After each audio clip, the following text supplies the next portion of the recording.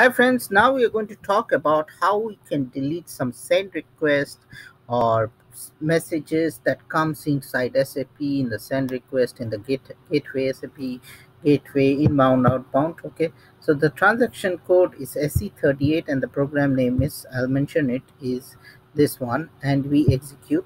And here you can reorganize and all those things. You can specify the age in days, and based on that you can delete and all those things. So if you want to see things like, let's say if I go in test mode and I'll just execute this, you can see selected data records. So you can see so many records that are being selected, and you can see these are the selected documents to be deleted. These are the things that are going to be deleted from these many tables.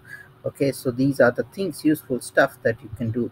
And here if you go, yeah, and always go through the documentation of these reports, because these are very helpful. It will tell you some other tables that can be that can be used, other reports that you can use, so you can see all this information, which is really helpful.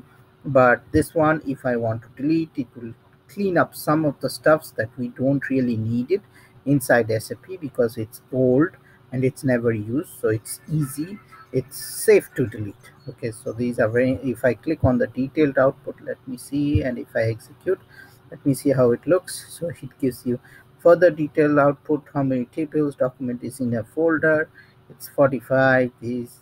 So it's up to you. You can see 2018 documents, there's 2019 documents, and there's some 2020 documents that can be deleted, which will save some space and which will improve your performance in SAP ECC6 and S4. So that's it. Stay tuned to my SAP channel, and happy SAP learning, and have a great day.